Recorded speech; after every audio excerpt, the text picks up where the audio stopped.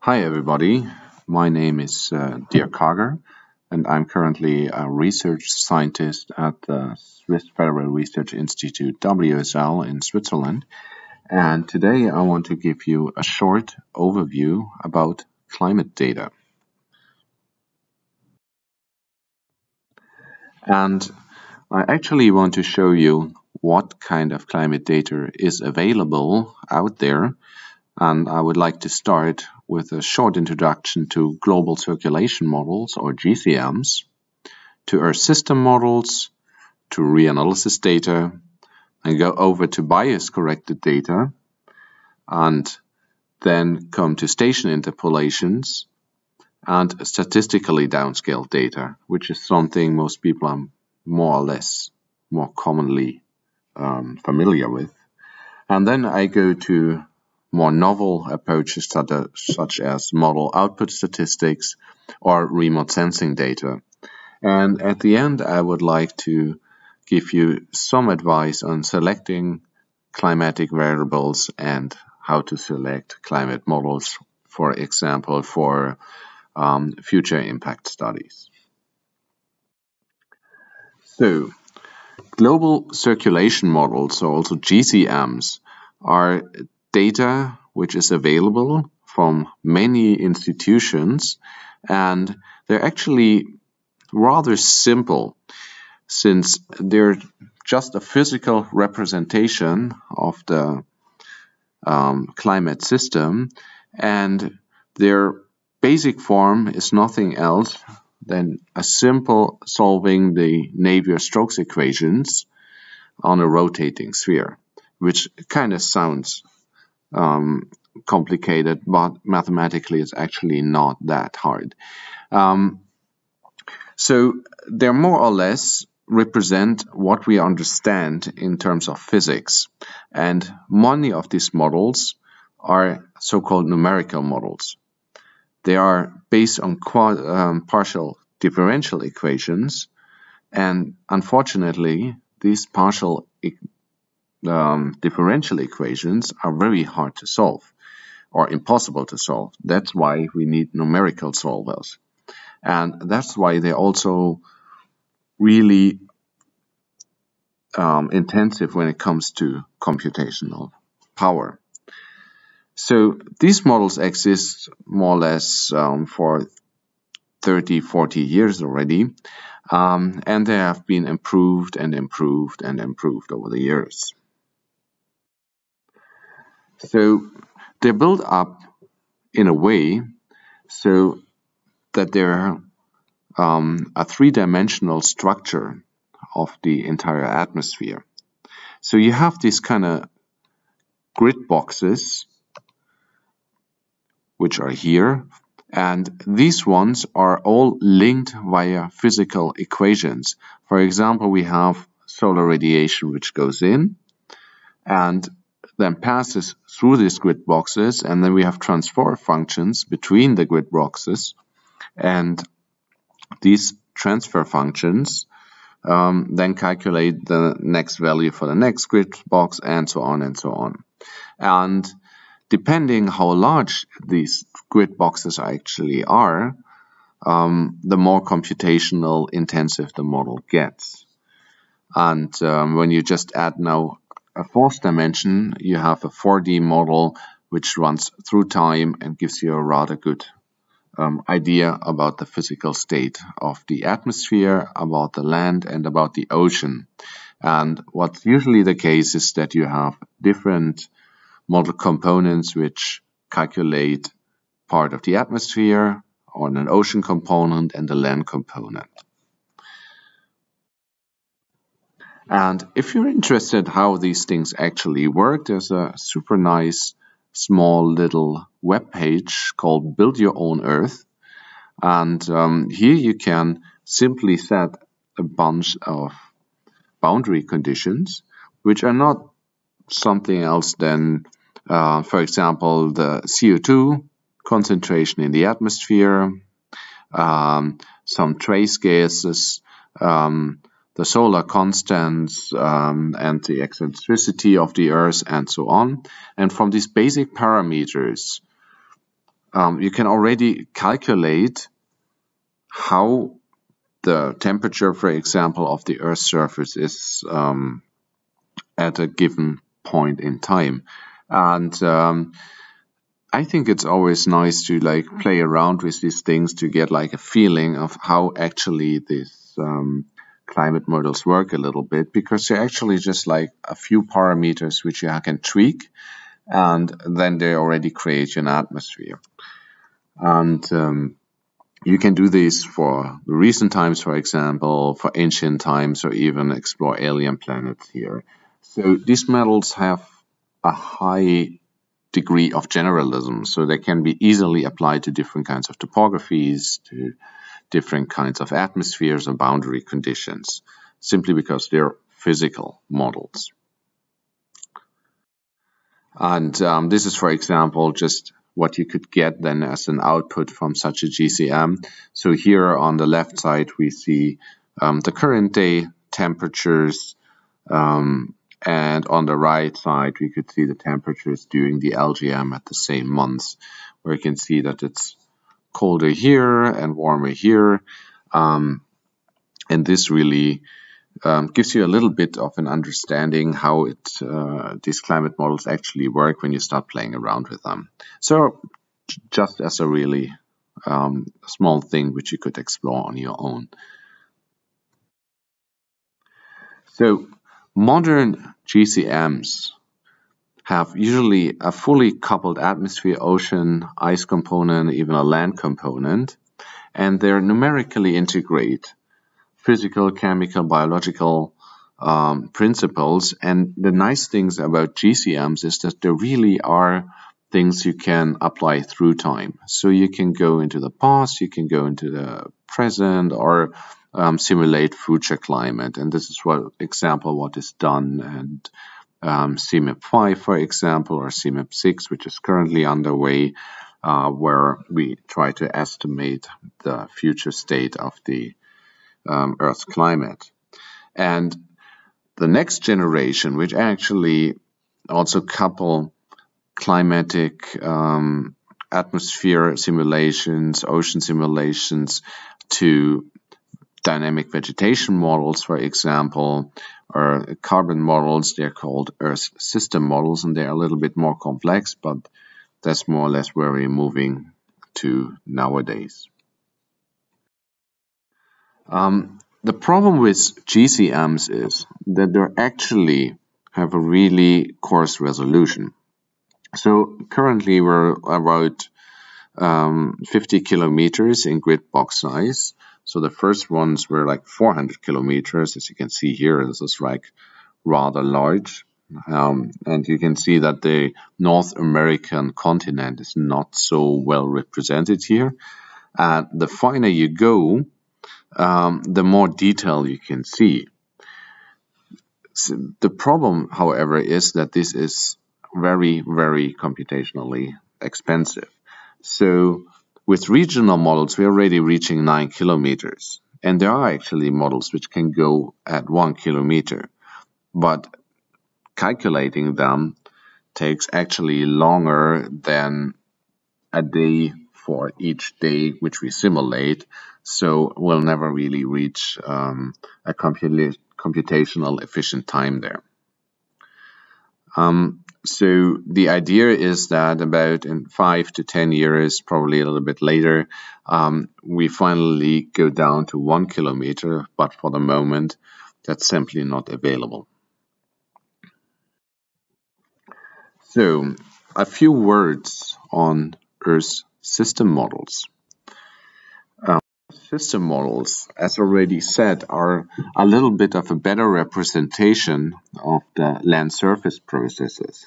So, for example, they link dynamic vegetation models, which include competition between trees, for example, disturbance regimes, growth dynamics, land use change, and so on, even glacier melt, to the atmosphere and give feedbacks. So these models are much more complex, and as you can imagine, are also much harder to run and much more computationally expensive.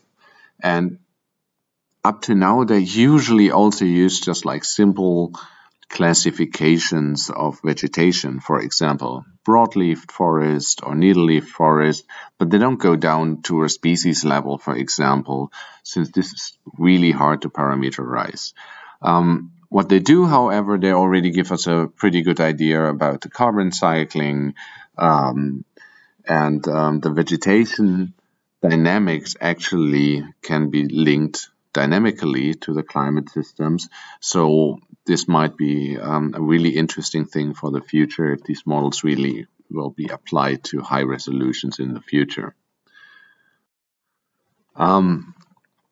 Aside from global circulation models and ESMs, we also have reanalysis data.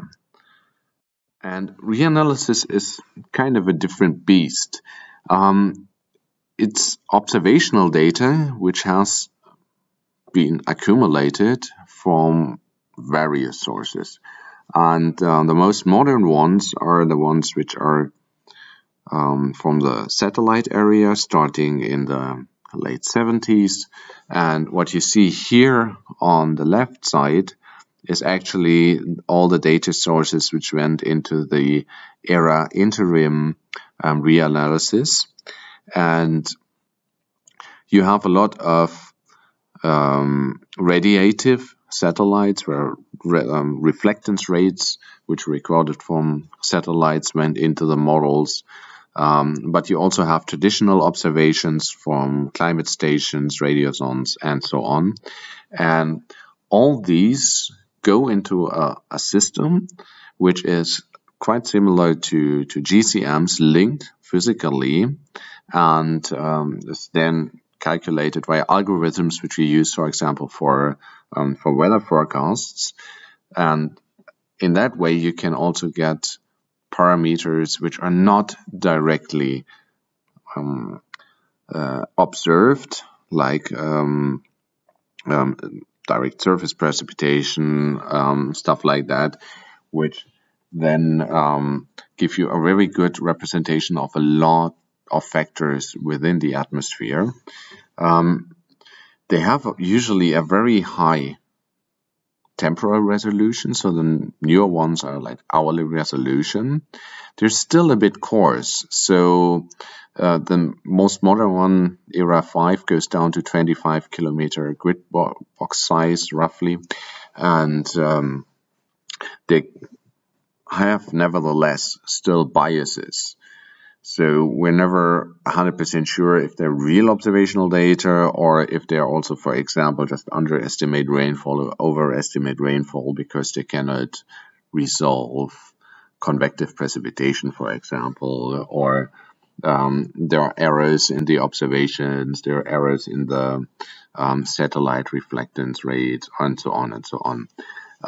Nevertheless, they're getting better over the years, and there are very nice source for lots of parameters from the atmosphere or the land surface.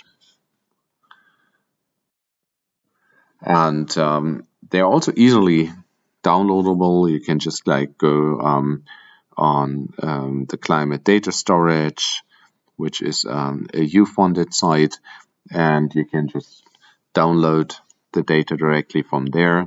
There's a nice API even, so that whatever algorithm you want to link, you can just like directly code that in and just download the data directly from the reanalysis. And they even give you monthly data as well. As I already said, it's just like on a coarse resolution. So what you can see here, 0.25 times 0.25 degrees for the atmosphere, and the ocean actually is a little bit coarser resolution. As I already mentioned, many of these data actually comes with biases, so they're never actually 100% correct. But if we want to use it for species distribution models, for example, we would like to have the most accurate data as possible, of course. And here's a representation of such biases, for example, from GCMs. When you look, for example, at the surface temperatures, which in September from different kinds of GCMs, which are the orange lines here, then you can see that there's a huge spread. So it's about 10 degrees here even for some models, which are a part of each other. And these blue ones here, those are the actual observations. And the trends are actually correct within the models, but the values themselves are way off. And the same here for more derived factors, such the sea ice extents, which is then estimated from the surface temperatures, for example. You see that the observations, the trend still fits, but again, it's way off. And many of these climate models, or almost all of them, have a certain bias. And for impact studies such as SDMs or whatever ecological studies we want to do, we would like to have bias-corrected data. And correcting this error in global climate models is actually possible via a large variety of algorithms, and I want to give you a little bit of a short overview about a few of them, so that you can get an idea what kind of bias-corrected data is out there when you kind of need it.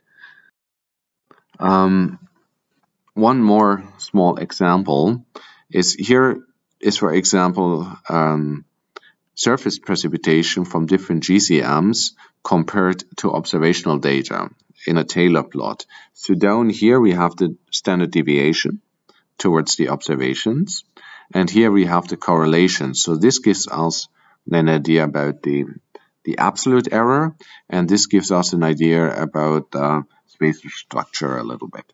So you can see that most models predict precipitation to about 30% certainty, and this is rather normal. Whatever model you have, you hardly get it above 70% of accuracy when it comes to precipitation.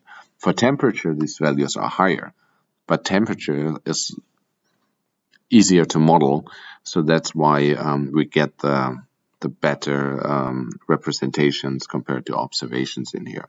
So how do we get like this error, which we still have here, this 30% uncertainty, out of the models and get them closer to the observations? And this is what we can do using different kinds of bias correction algorithms. And the simplest one is, for example, the delta change method. So when you, for example, have an observational data set and you want to use this to project it into the future, then you can just like take the mean difference between the simulated one which you have in the future and the simulated one you have today. So let's say your model predicts you 2 degrees increase in temperatures in a certain area. Then you take this 2 degrees and just use an observational data set, like here in blue, and add this to the observational data set. And this is kind of easy to do and very often done. So, for example, the WorkClim dataset does that, the Chelsea dataset does that. So when you want to have future CMIP5 scenarios, for example, a very easy method, just like take the anomalies in temperature and just add them to the higher resolution grid from the coarser resolution grid. The problem here is a little bit that this does not preserve all aspects of the climate system. So certain things, for example, you might have a different behavior for high temperatures than you have for low temperatures. This is what you can see, for example, here. So in precipitation, where this is rather common, you can have different probabilities of high rainfall events compared to smaller rainfall events, and therefore also different kinds of transfer functions along these lines here. So this is the cumulative probability of a precipitation event of 5 millimeters per day, for example. And what you see that there simulation between observations and the difference between observations and simulations is not always the same wherever we look. For example, at a high cumulative probability, the difference is smaller than on a low one. And to preserve this, we can use something which is called like quantile mapping, where you actually map different parts of the cumulative probability function onto another data set. So you just take the lower quantile, the middle quantile, the upper quantiles, and kind of fit a different function. So in this way, you better preserve that there might be different relationships between models and observations, and for low rainfall events or high rainfall events, and get a better representation of these different trends you kind of have in the probabilities of events occurring. There is, however, a slight problem with that. Whenever you do a univariate bias correction, you might destroy the correlation structure between variables. And what that means is when you, for example, make a correction of precipitation and a correction of cloud cover, it might happen that you end up with simulated days where you have precipitation but no clouds, which is physically impossible, of course. And this just simply comes from the fact that while we do a bias correction, we destroy the correlation structure. It's more a problem when you have high temporal resolution than for example, monthly data or annual data, but it can, of course, lead to problems in subsequent analysis when we, for example, want to calculate evapotranspiration, soil moisture, or something like that, where we need several input variables which should actually be linked to each other in the correct physical way. And one way to do that is simply do a multivariate bias correction. And this is quite simple, illustrated by these different pictures here, because a climate data set is actually not much different than a picture. It just gives you a map of precipitation or temperature or whatsoever, and we can also just like think of the same thing as a picture with three variables, where the variables are actually the red, green, and blue color channels of the image. And if we want to correct a model based on these three variables, we actually have to get different things which need to be tuned in. For example, the brightness, but also the colors need to be correct. And let's assume this upper picture here is the observed historical data set. And then here we have GCM simulations. And what you can already see, first the brightness is off, and then we have too much green in here, yellow, so the colors are also off.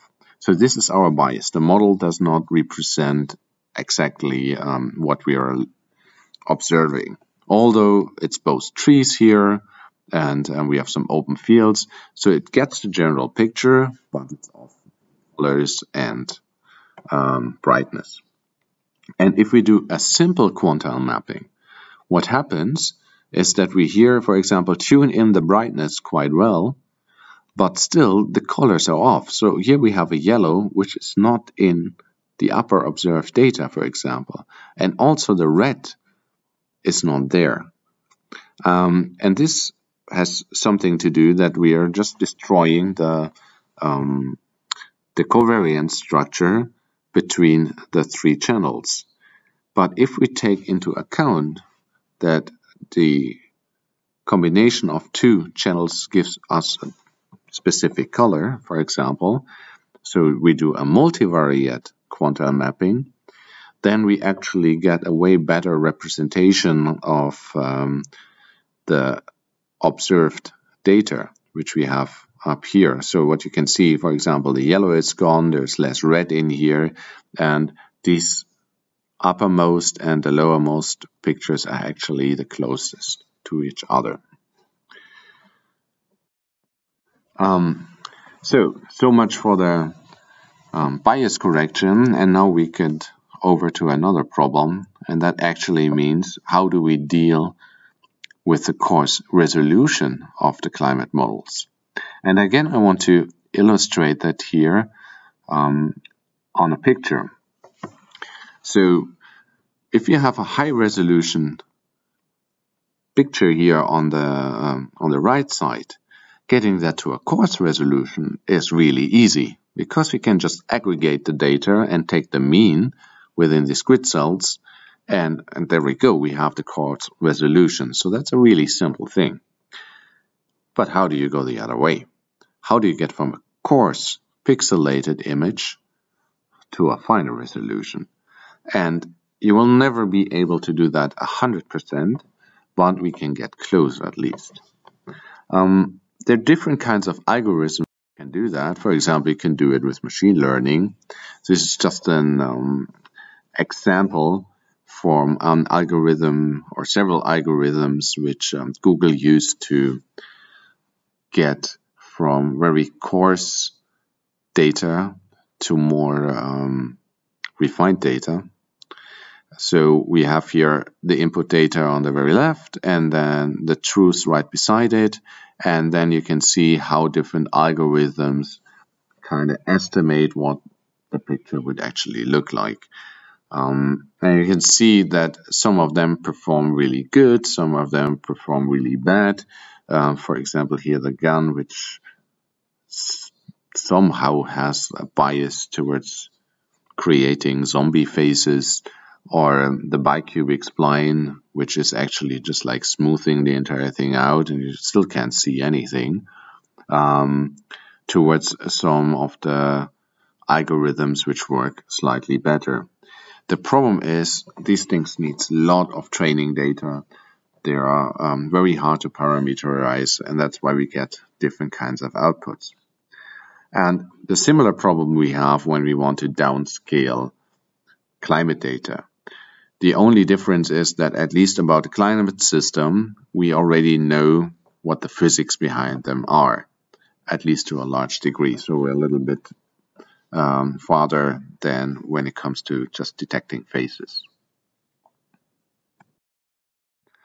So the easiest method how you get to a smaller resolution, let's say 1 kilometer or even higher, is if you just simply interpolate your data. There's different ways how you can do that. You can, for example, use a spline interpolation. You can use quidging. And it assumes that wherever you measure climate data at a station, that the next grid cell where you haven't measured is somehow similar. So you have spatial autocorrelation in your climatic factors. This works okay for core scales when you have a rather high station density. Example data sets which do that and are based on climate observations like stations are, for example, GPCC or the CRU data set, where you have stations and then you just interpolate between them and say, okay, whatever is in between them will be somehow like the mean, for example.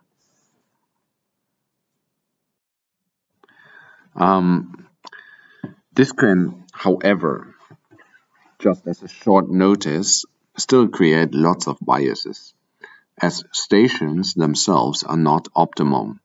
I very often have the feeling that people take stations as the absolute truth, but precipitation stations, for example, can have an immense bias.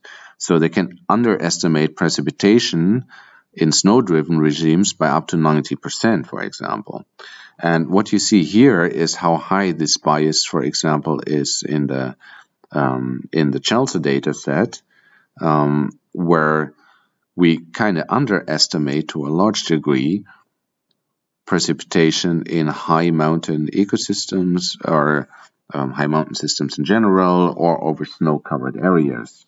And the way we estimate this bias is that there's data out there how much river discharge we have, for example.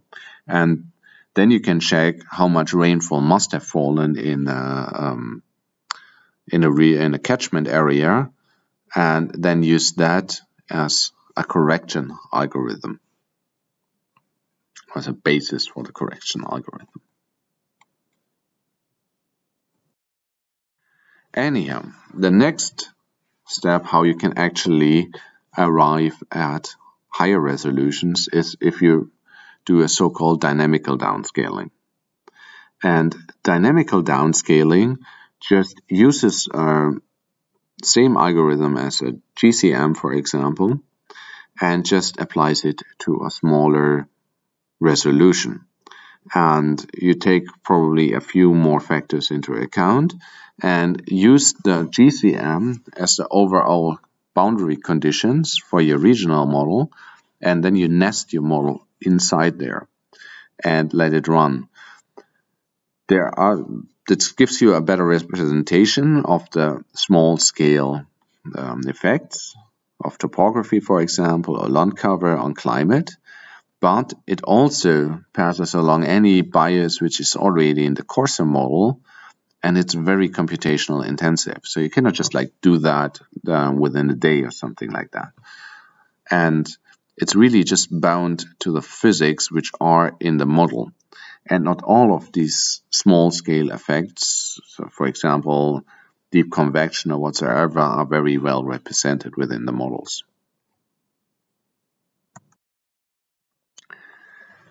Yet another way how you can reach at smaller scale data is if you use statistical downscaling. And statistical downscaling is much like SDM. So you want to make a relationship between the numbers of predictors, for example, elevation, and then have stations and use the predictor with the stations together to get a transfer function and parameterize this function and then predict it onto the predictors to get an even surface of climate variables. This works okay when you have a high station density. It gets really hard when you have a low station density or uneven station density, because then it will become almost impossible to correctly parameterize your coefficients in the model.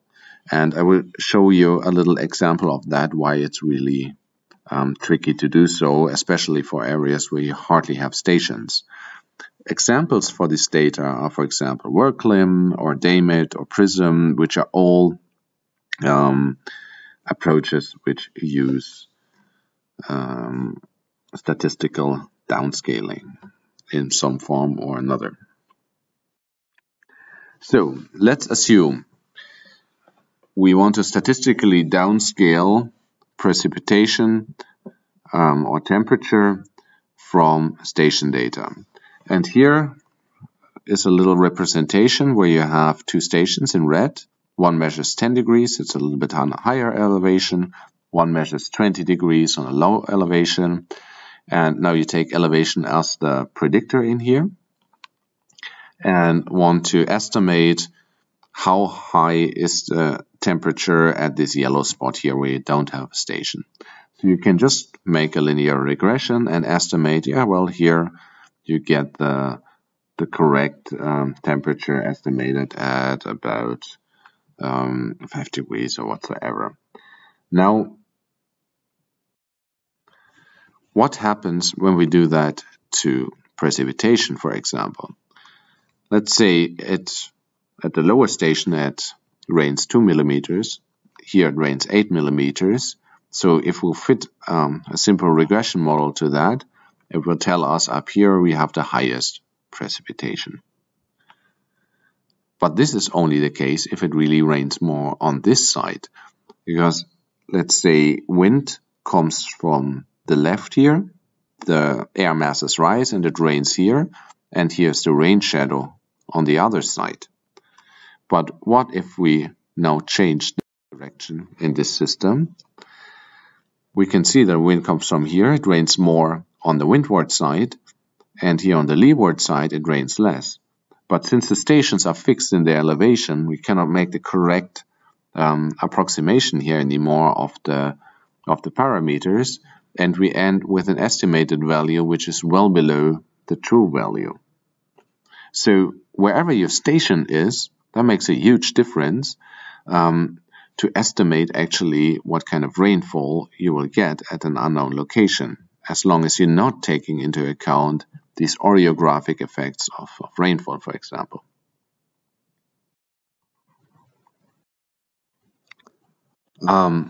So getting back to the problem of how we can get from coarse to small resolution, there is of course a few other ways how to do that. So for example, we can just take the information we have here completely and ignore stations in total and make something which we call model output statistics. So for example, if we want to estimate precipitation, then we know that it, for example, rains 10 millimeters in some areas, and this somehow is related to values at the smaller scale. So it's the mean value of this or the accumulated value of this precipitation at the smaller scale. So we can make a mathematical relationship of this, how these two are linked, and then we, for example, see, okay, this precipitation at the coarser scale is the sum of the precipitation at the smaller scales. So the only thing which we need is this distribution here, but we still don't know that. So one way to do it is, for example, estimate the patterns. So we just want to find something which actually looks similar to precipitation but doesn't have the actual values of precipitation yet. And this is the side here. So we estimate one with another. And we can do that, for example, with this nice equation down here, which gives us an idea where we are. Are we at the windward side of a mountain? Are we in the leeward side of the mountain? Or are we high up the mountain? Or are we low up the mountain, for example? These model output statistics are actually a special case of statistical downscaling, and they create a relationship between the output variables of a GCM, for example, or a reanalysis, and map those onto higher resolution topographic variables. And they approximate topographic effects often via parameterization. So that means we don't know the exact relationship between topography and precipitation, for example, so we use an approximation of that. And for example, we can use temperature lapse rate. We know how high the change in temperature is with altitude in the three-dimensional structure of a GCM or a reanalysis, and we can calculate the lapse rates out of that and then map this relationship onto topography, for example.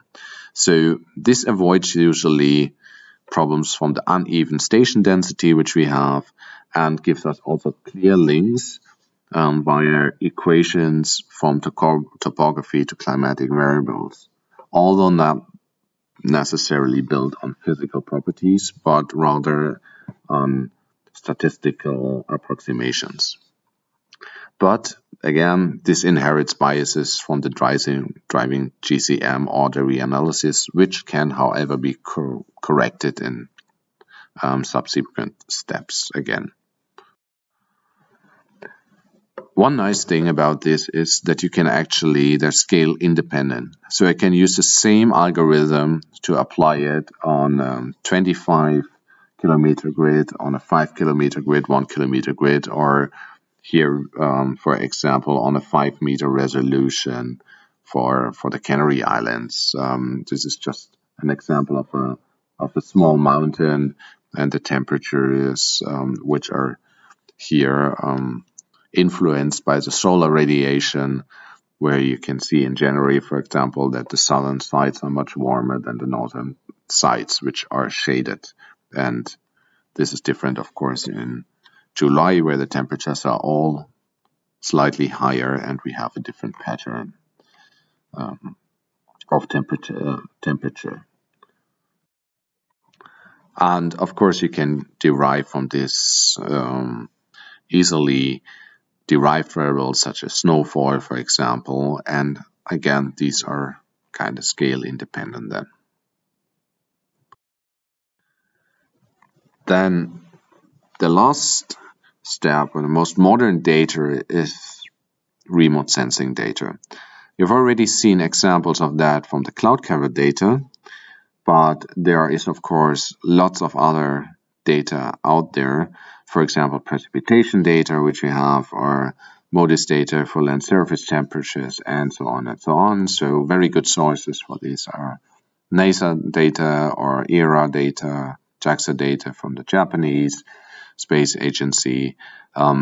This data have a very short latency, so a very high temporal resolution.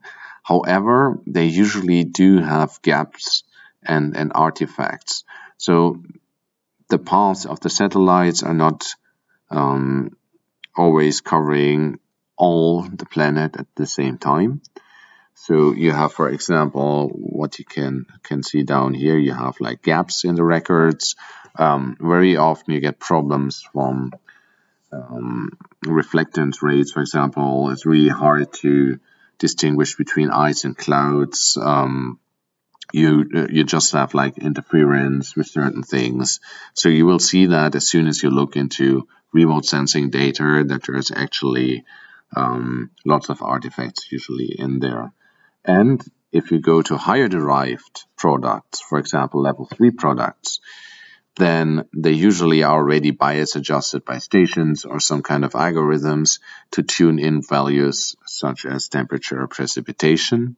And there are still cores in resolution. So for example, if you compare trim data with that of Chelsea or WorldClim, then you can kind of see that the data is actually way coarser than 1 kilometer, while some of the data, like the cloud cover you've seen earlier, is available at 1 kilometer resolution. A nice source where you can download lots of these data is, for example, NASA's Giovanni, where you can just simply select whatever factor, climatic factor you're interested in, and then select a platform or instrument, let's say the GPM, Global Precipitation Measuring Mission.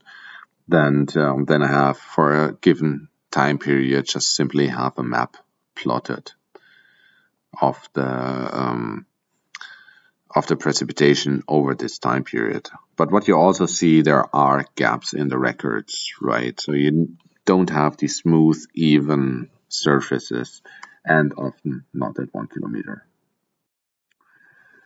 A very modern approach is to also merge this data actually with observational data.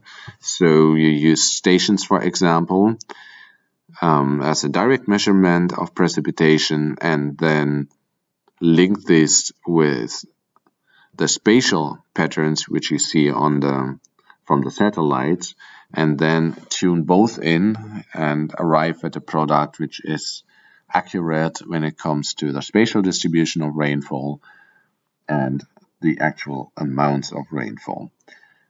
This still has the same problems as all products. We're still not 100% sure if we actually get the right amounts, and we have inherited artifacts from the remote sensing data as well as inherited artifacts from the stations as well. So, at the end, I would just like give you a little bit of an overview about how to select climatic variables. And when it comes to species distribution models, what people very often do is just like use all 90 bioclim variables which are out there, mainly from WorldClim, and then they use all of these together in an SDM, have the algorithm select whatever is the best fit, and then build the SDM with that. And this can be kind of tricky because often these variables, these 19 bioclim variables, are supposed to reflect relevant climatic factors for biological organisms, but they are just proxies of those. And many of them are highly correlated to each other. So all the precipitation variables and all the temperature variables are actually highly correlated at the global level. They don't necessarily need to be at the local level, but at the global level they certainly are. And not all of them are equally useful. They have been useful for quite some time, but we have used them for over a decade now, and we also uncovered a lot of problems with them. And another point is that certain things which are important for organisms are missing. So we hardly have solar radiation in there, soil-water balance, there's no relative humidity, etc., etc. And these are all important variables when we think of certain kinds of organisms. So try not necessarily to use them without thinking first, but select actually those which are interesting for your organismic group. And a general advice on this is you should avoid the quarter variables. Rather look for alternatives there. For example, precipitation of the warmest quarter is often thought of being a proxy for the precipitation which falls during the summer or during the growing season. And the same with the temperature of the warmest quarter, which is given as the mean temperature of the growing season, and so on and so on. But actually, there are already variables out there which give you the correct estimation of the growing season precipitation or the growing season mean temperatures, etc., etc., and they might work better for whatever application you're looking for. And these quarter variables can be especially tricky when we want to project things into the future or into the past, and I will show you later a picture why that is the case. Also, do not use all 19 bioclim variables at once. This is kind of a problem because many of them are, of course, strongly correlated to each other. So I would rather advise to make a pre-selection on climate variables which are actually relevant to your organism. And if you're unsure, just simply choose the most general ones. That usually works best. And here's a picture why the quarter variables can be quite tricky. This is precipitation during the warmest quarter. And what you can see here are these artifacts which come in as bands here, for example, over the Amazon or here in Africa. And this has simply to do that the values are jumping between quarters. So here it's, for example, the mid-quarter of June, July, August, and then we go here just from 1 kilometer to another. We jump from July, August, September. And this, of course, accumulates different kinds of precipitation over that time, so you get these artificial bands. And these jumps between quarters can happen not just spatially, they can also happen temporarily. And that's why it's a problem to use these variables, for example, when you go into the future. Also, it might be more useful to not just looking at mean variables, but also at extremes, because they usually work slightly better when you go for species distribution models, because they give you a better idea where actually the range boundaries of a species are, rather than just taking the mean. A nice saying, for example, says that when you stand on a hot plate with one foot and on a freezing plate on another plate, then you're good at average, but you're still one foot is burning and one is freezing. So the same is with the means. You actually want a better representation of the range. It might make sense to considering the extremes as well. The last point I want to mention is something I get personally asked quite often, is how to select actually the right GCMs when we go for future projections. And the problem with GCMs is a little bit that they are big black boxes. So many of them are not really published, and we don't know the code of them. That's not open source. A few are, but not all of them. And many of them have similar codes, so similar physics in there, and they're actually related to each other, or just like derivatives of each other. And here you can see, for example, the genealogy of the models derived from their output.